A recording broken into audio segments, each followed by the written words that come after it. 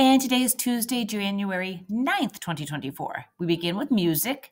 And for writing, people will be presenting their poster presentations or Google Doc presentations.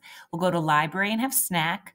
For science today, we're going to begin helping Anton's Bakery work on some permeable concrete so that their basement and their parking lot do not flood. For math today, we're going to use right angles to determine whether an angle are equal to, greater than, or less than right angles. We'll learn about acute, obtuse, and right angles. After lunch and recess, it's the second day of the iReady reading diagnostic. And then we have Miss Alexa for SEL.